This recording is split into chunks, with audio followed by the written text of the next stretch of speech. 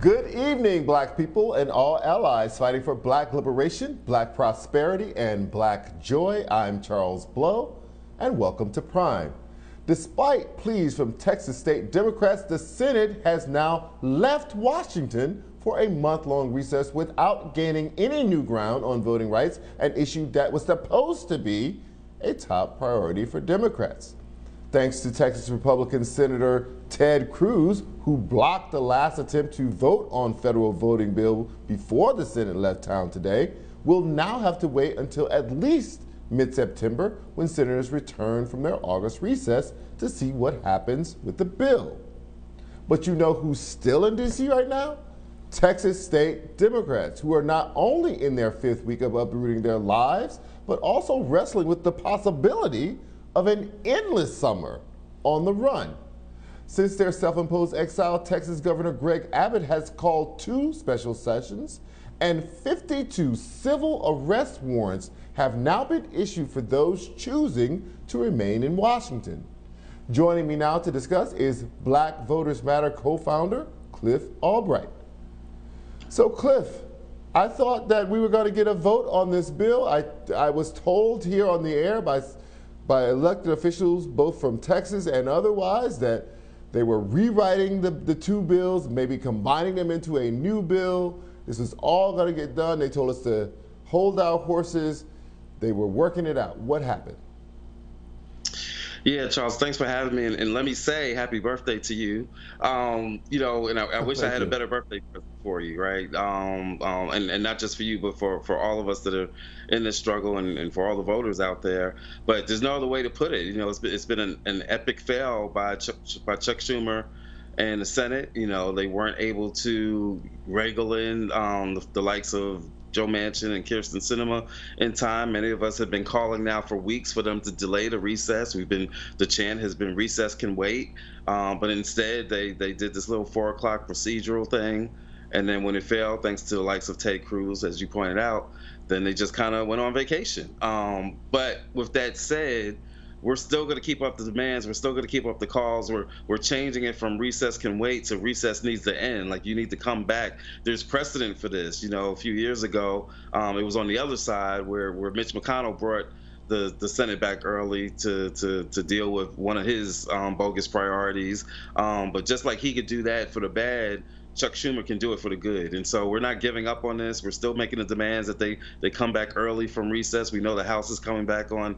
August 23rd. I'll be at the White House along with a bunch of organizations and along with the family of John Lewis. Tomorrow we'll be at the White House delivering a petition asking Joe Biden to do more on this, to lean in, to help end the filibuster, and also to join in on this demand that the Senate come back early. So we're still fighting, as you just mentioned. All of us are still fighting. The Texas Democrats are still fighting, and at the end of the day, we're still confident that we're going to get the voting rights that we deserve. We just got to keep working harder, and we're going to have to be ungovernable and resort to direct action and civil disobedience in order to make it happen. Joining the conversation now is Texas State Representative Ron Reynolds. Representative Reynolds, I was told by another one of your fellow Texas Democrats who's in D.C. yesterday that she planned to stay in D.C. until a vote was taken on this bill. There's not going to be a vote on this bill. What happens to the Texas state delegation? Do you now go back to Texas and risk arrest? Well, Charles, I'm going to join in happy birthday. I won't sing to you because I don't have a good voice, but I wouldn't be in a good singing mood either because I'm ashamed of our very own Texas U.S. Senator Ted Cruz, who was the one that objected to bringing the vote before the floor for the People Act. And so what a disgrace when you have a Texas senator who stands on the heels of a former Texan who signed the Voting Rights Act of 1965, and Lyndon Baines Johnson, and who reauthorized the Voting Rights Act in former President Bush. And so we are united. We have arrest warrants for us right now. And so we're going to remain in D.C. until we can get some legal maneuverings, because they will want nothing more than to arrest us and force us back on the House floor. I won't give them that pleasure. I don't mind civil disobedience. I don't mind going to jail. I went to jail last week in D.C. with Congressman Green to act of civil disobedience, but I won't allow them to shackle me up so they can take me back to the floor to pass this voter suppression bill. We're going to continue to fight and stand for truth and democracy. Right. So let me ask another question here, Representative Reynolds, because what I'm curious about is, what is your stance on this? The very same people, many of them, who voted for the infrastructure bill are the same senators who are standing in the way of this voting rights bill. They want something for their states that they can get out of infrastructure.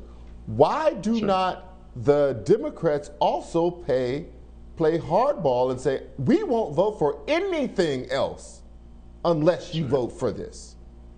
Sure. Charles, that would have been my stance. You know, when you think about leverage, they had leverage there. I was with, Black Voters Matter and Cliff just last week, where we marched to the White House and said, you make a choice. It's either voting rights or the filibuster, but it can't be. You got which side are you on? I think the senators need to answer that same question. Are you for voting rights? Then you're going to be for voting rights, and you're going to be for the end of the filibuster, if nothing else, for the exception of this legislation. There's nothing more critical and fundamental. This is more critical than infrastructure, but they didn't have to choose A or B. They could have chose both A and B. They chose A. They chose infrastructure, and they went on recess and said that voting rights can wait. We're dealing with the fierce urgency of now. We've been in D.C. now for almost 5 weeks, and we are advocating, and they let us down. I'm not going to sugarcoat it. I'm not going to laugh when it doesn't, when it's not funny, or scratch where it don't itch. They let us down, and they left many of our Black and brown brothers down all across this country. And so we need to speak truth to power, and we need to hold them accountable. And I'm talking to you, Senator Manchin and Senator Sinema. Enough is enough. I'm sick and tired of being sick and tired. We want voting rights, and we want it now. Cliff, I'd like to get your opinion on that same question. I just do not understand why the Democrats are not playing the same hardball that Manchin is playing. If these other Republicans want something, and they clearly want something, they're bucking the ex-president of the United States. They're being called rhinos for voting for this infrastructure bill.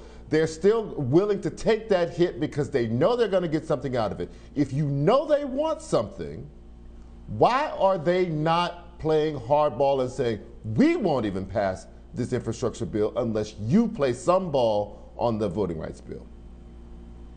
Well, let me say this, Charles. You read my mind. I've actually been addressing this issue for the past few days, because although the Senate missed that opportunity, the House has not missed that opportunity, right? And so, because that bill that they're so proud of, that they're dancing around about, the infrastructure bill, and infrastructure is cool, right? I don't want to make like infrastructure is that important, but that bill that they're celebrating still has to go back to the House.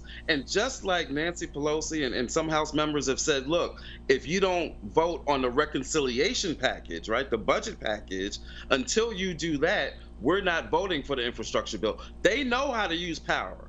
They know how to leverage the power that they have as the House. So now what we're going to be demanding, starting like yesterday, is that they use that same power and that same leverage over that infrastructure bill for voting rights. The House can say, look, we named H.R. 1, the For the People Act, our first priority. That's why it's H.R. 1. And until you act on our priority and pass the For the People Act in the Senate, we're not passing your infrastructure bill. So the Senate may have missed that vote, but the House can still use that power and use that leverage. And that's part of the demand that we're going to be making over the next few days. We know they're coming back on August 23rd. And so that's part of the demand that we're going to be making between now and then, so that when they come back, that they use that leverage, not act on infrastructure until the Senate acts on voting rights. We know that the House did its job by passing H.R. 1. We know that at least 4 members of the Congressional Black Caucus have been in these streets with us and getting arrested. So the House is not the problem, but right now they have to be the source of the solution in using that power and that leverage that you're talking about.